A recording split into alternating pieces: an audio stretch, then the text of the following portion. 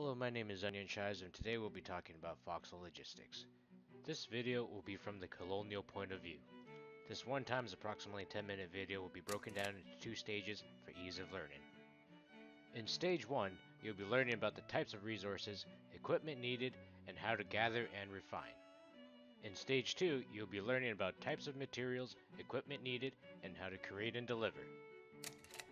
From the ancient Roman armies to the modernized armies today, wars cannot be fought without being supplied with bullets, armor, food, rations, and building supplies. The same is true in the world of Foxhole, although it is simplified. Our bases cannot survive without garrison and bunker supplies. Our men cannot respawn without soldier supplies. They cannot fight without bullets, and they also need weapons to fire these bullets. You will use this knowledge gained from this video throughout your Foxhole career. There will be no class answers. If you have a question, you may put up your hand, but I am unable to see you or answer your question. Let us move to stage 1 and learn about the types of resources there are. Press M to open up your map. You will now learn to identify these resources on your map. Following the cursor, we have the sulfur field, the salvage field, the component field, an oil well. We also have sulfur mine, salvage mine, component mine. This hammer is where you refine these resources. Also note that the refinery displays the amount of resources and materials currently available. Now that you have learned to identify the resources on the map, let us identify the resources on the ground. This is a salvage field. You can approach the cars in the middle to see how many nodes are left.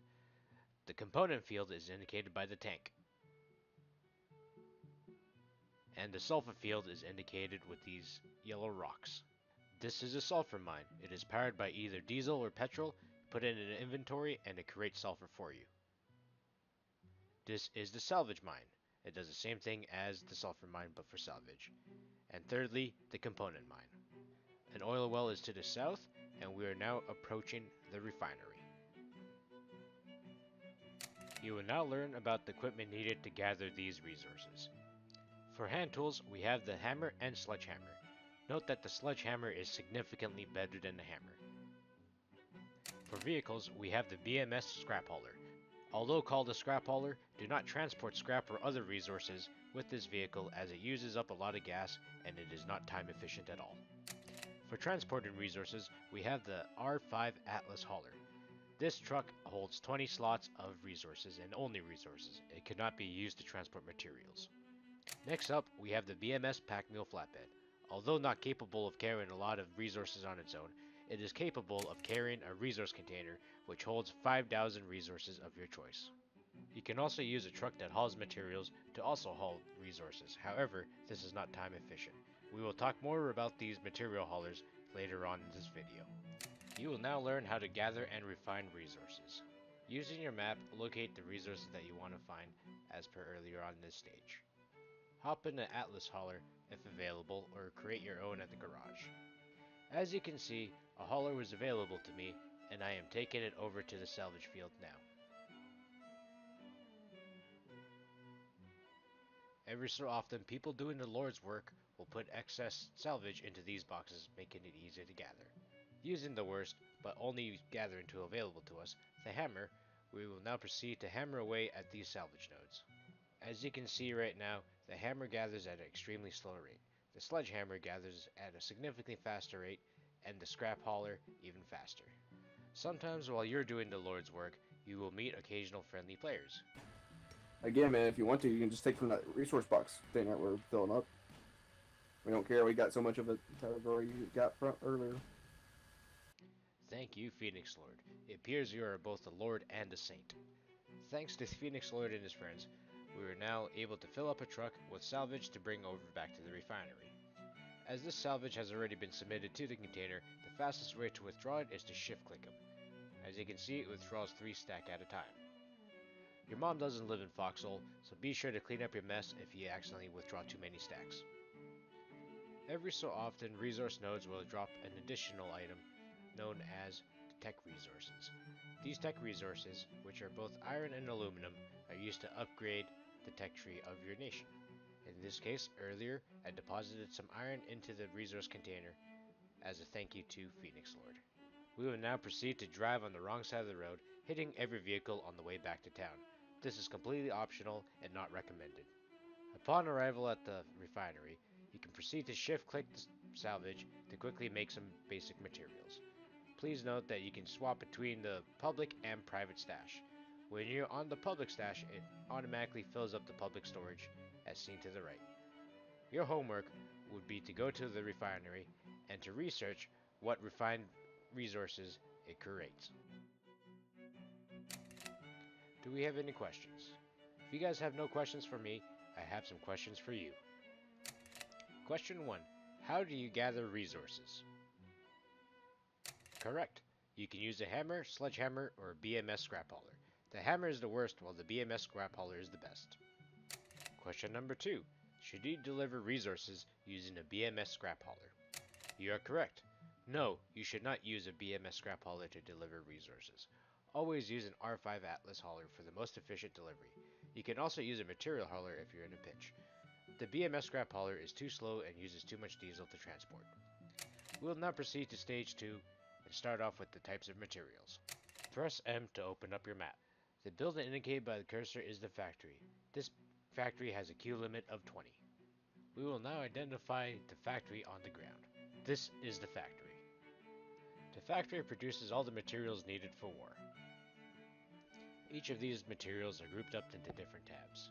The first tab is for small arms, the second tab for heavy arms, the third tab for utilities, fourth tab medical supplies, and fifth tab supplies. You will now learn about the equipment needed besides the factory. To transport completed materials, you have the R1 hauler. This truck has 15 slots and is used to transfer items from the refinery to the factory and from the factory to the front lines. We also have the R5 Bravo Sisyphus hauler. This hauler can only hold 14 slots, however, it has racing stripes on its wheels and you can press shift to get a boost. Note that this boost consumes a significant amount of diesel. This is the R9 Spear Tip Escort. This truck holds 15 slots and has a 7.92mm machine gun. You may also use a resource container in conjunction with the BMS flatbed as described earlier. You will now learn how to create and deliver materials. In order to figure out what materials you need to create, hover over a base that is near the front lines to determine what materials it currently has. As you can see from this example, we are low on shirts, we have no base supplies or bunker supplies. We also have a lot of SMG ammo, however, we do not have any SMGs to fire that ammo. All these items are viable options for you to create and deliver to this specific base.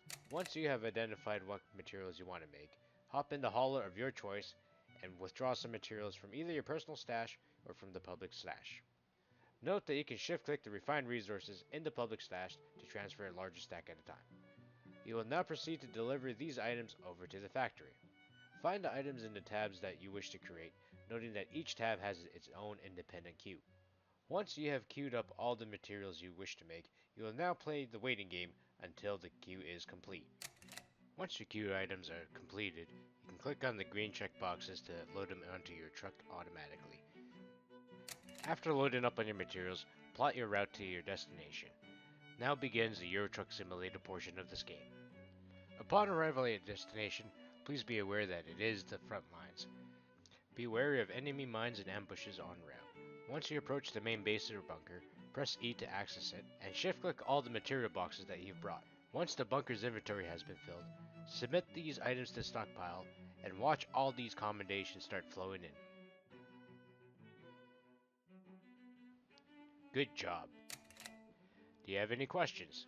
Well, as I can't hear any of your questions, I have some questions for you. Question 1.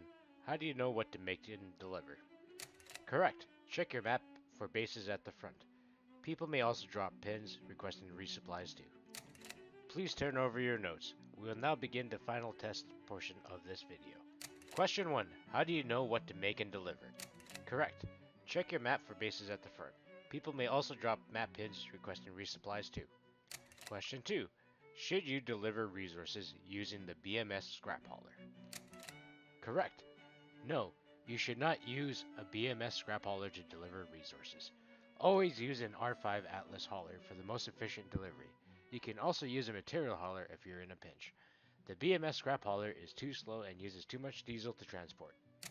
Question 3. Why is logistics important? Correct. An army cannot fight without supplies. And this concludes our video.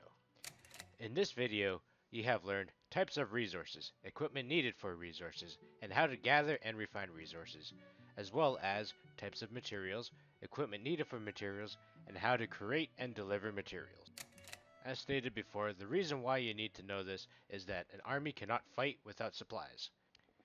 You will use this knowledge throughout your Foxhole career. You have been a good class and have focused well even though we have went a little bit over time. Once again, I am Onion Chaz and have a good day.